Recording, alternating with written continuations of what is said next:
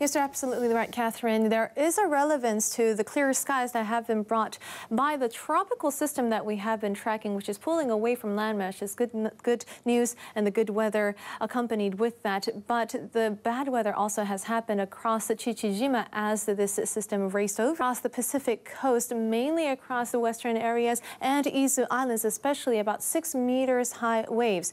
And anywhere along the Pacific coast of Japan, we're likely to see about 3 to 5 meters high waves because the winds are gusting still about 126 kilometers per hour in the center of this system. As I mentioned, it is pulling away and clear skies are brought by this because the dry air is covering much of the country with the high pressure system located over the whole of archipelago. But the Mount Ontake, where the volcano has erupted, the clear skies are helping to cooperate with this search process, which has resumed today, and it will be continuing to be clear into tomorrow. Maybe a little bit of showers will be pulling in from the nighttime, which is going to be a bad news for the mud flow that could happen from that.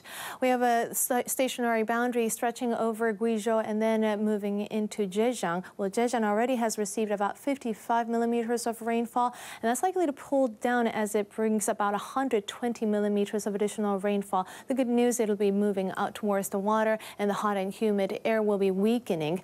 We're likely to see another tropical depression that will be moving towards some of the islands across the Marianas, so we'll keep a very close eye on this. But meanwhile, very messy in Manila at 33 degrees. We're likely to see clear skies here in Tokyo at 27 with partly cloudy skies.